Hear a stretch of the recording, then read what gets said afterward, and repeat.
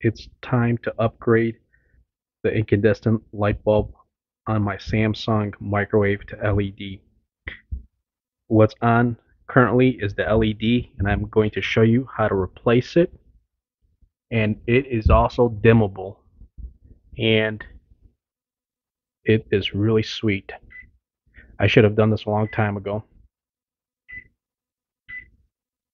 So let's get started. Also, please give a thumbs up and subscribe to my channel. I do appreciate it. What you'll need is a Phillips screwdriver and the LED light bulb. This one came from the Home Depot, and this is the part number. And on the left here is the old one. That's what's going to come out of the microwave. At the bottom of the microwave, you're going to see a Phillips screw. I'm going to take my Phillips screwdriver, put it underneath it, and remove it. Once you loosen it and you start removing it, be very careful because there's nothing holding this screw, and you could drop it and lose it.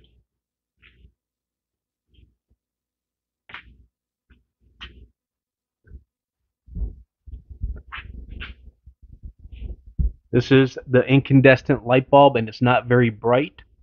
This is what is going to be replaced with LED. And if you have it on, be very careful so you don't burn yourself when you remove it. All I'm going to do is just pull it right out. It's a little bit warm, so I'm going to use a cloth or a paper towel.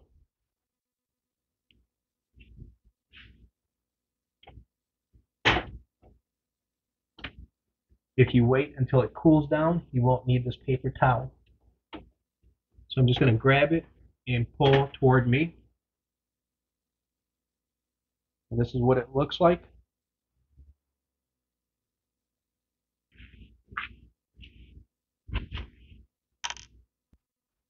This is the screw that I removed right here. Again, be very careful so you don't drop it. And we're going to pick up the LED.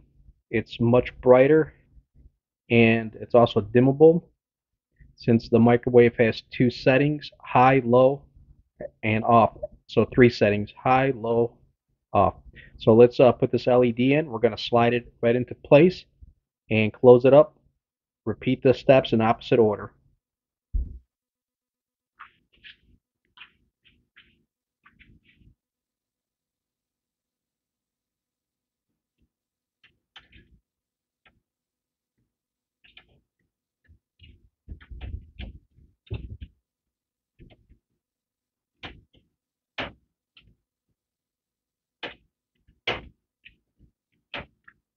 Before I close it up, I want to test it, make sure the light works. There's high, low, and off. So it works. I'm going to put the screw into place. Again, be very careful not to drop this screw. So I'm just going to put the screw on the cover. I'm going to gently raise it up in place. And with my Phillips screwdriver, I'm going to screw it up. Make sure you don't cross thread the screw. And then I'm just going to get a little snug, finger tight, not too crazy. And that's all it is to it. Again, please subscribe, give it a thumbs up, and I hope this works for you. And it's a little bit modern upgrade to my Samsung microwave. Have a great day.